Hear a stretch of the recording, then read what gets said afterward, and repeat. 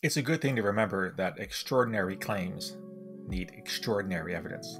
Hi, this is Phil Gurski, President and CEO of Borealis Threat and Risk Consulting in Russell, Ontario, Canada, and you're listening to Quick Hits. This is being recorded on the afternoon of January the 1st, 2021. So to all my subscribers and those who listen to me on YouTube and other platforms, Happy New Year. I think we all are hoping that 2021 is, shall we say, a tad better than 2020, but with the coronavirus and all.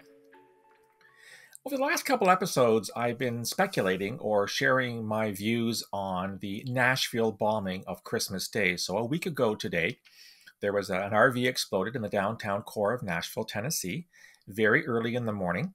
The RV went kaboom, and 3 people were injured slightly in the blast. There was some property damage as well to the streets of Nashville. And it turns out that there was a body found inside the RV, or rather, I guess, parts of a body after it exploded. And it turns out that this was the body of a 63-year-old Tennessean called Anthony Quinn Warner. We're still looking for more information on what happened and why it happened. And that information is starting to trickle out here.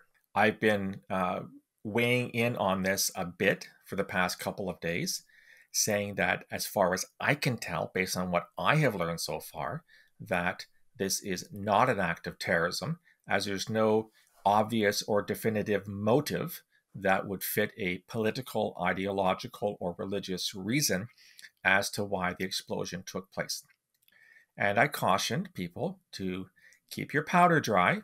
Maybe that's a bad analogy to use when talking about an explosion, because more information needed to be gathered by competent law enforcement officials, not the Twitterverse or people who are blogging like me, but real information that was gathered by real investigators who know their jobs before we could actually come up with any kind of even speculative opinion on whether or not there was a real political motive behind this act, which would in fact label it an act of terrorism. This, of course, has not stopped people on social media from weighing in on this argument.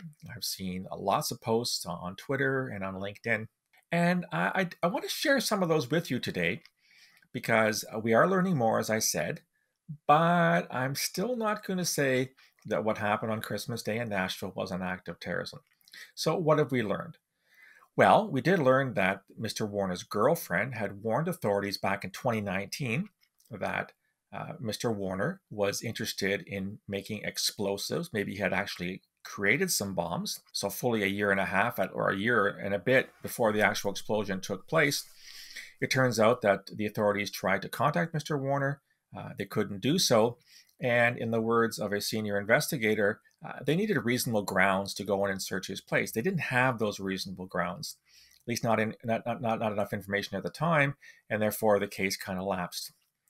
The other interesting thing that's coming out over the past couple of days is allegations that Mr. Warner believed in certain conspiracy theories.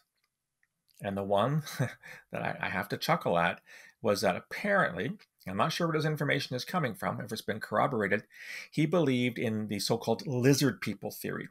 Now, this is a belief that there are leading politicians and world leaders around the world who are actually alien lizards, okay, extraterrestrial lizards who have taken human form and are now running the planet. If memory serves me correct, wasn't there a really not great U.S. television series called V about 30 or 40 years ago? I seem to recall watching it, where the lizard people came and took over. So that may be, in fact, where the conspiracy theory comes from. There's also some speculation that Mr. Warner may, in fact, have also shared the so-called 5G conspiracies. Now, these are these notions that 5G telecommunications is taking over our minds and it's going to control us and, yada, yada, yada. I'm sure you've all seen conspiracy theories along these lines. If this is true, does this mean that what Mr. Warner went and did was actually an act of terrorism? I've also heard another conspiracy theory that I want to share with you. This is from actually a subscriber of mine on YouTube. And I also saw the same thing on LinkedIn. But one of my YouTube followers called Centurio Zen has talked about the fact that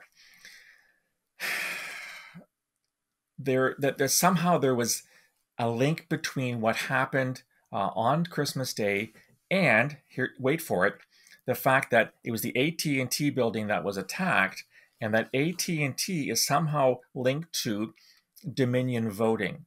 Now, if you recall, this is this notion that Dominion voting did some of the counting for the ballots in the recent US presidential election, and that somehow this whole thing was rigged, and that the AT&T building was going to audit this, and so they blew up the AT&T building to prevent the audit from happening, or somehow along those lines. So another one of my contacts on YouTube, or one of my followers rather, called Ollie, also shared this. I don't know about you. This strikes me as a little bit too far out there in terms of a justification for why the bomb was carried out in front of the AT&T building in Nashville, Tennessee. As I pointed out in my social media postings, there's also a Hooters on that street. So who knows if Mr. Warner was, trying to bomb a restaurant that manipulates women and makes them dress in skimpy uniforms.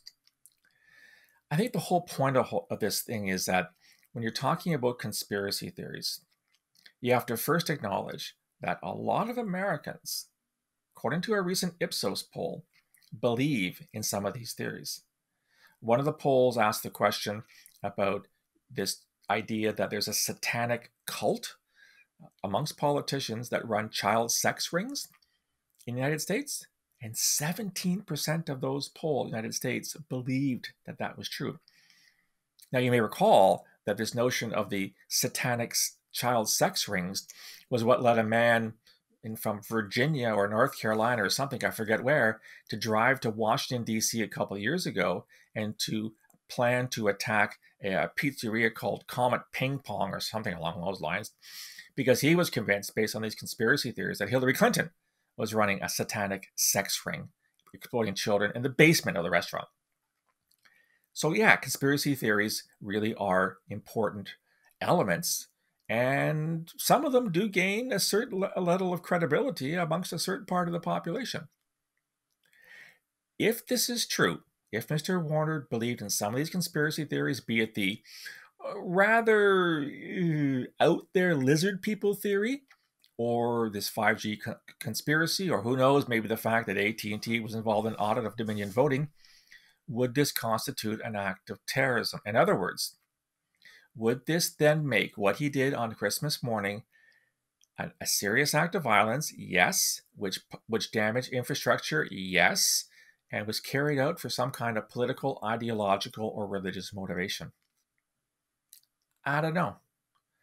I have a hard time thinking that a conspiracy theory is the equivalent of an ideology. Maybe it is, maybe it isn't. I'm not an expert on conspiracy theories. I do know that the so-called QAnon, this mysterious figure who has all the answers to life, the universe, and everything in a Hitchhiker's Guide to the Galaxy kind of way, could be seen as an ideology to some. Some have argued that in that way.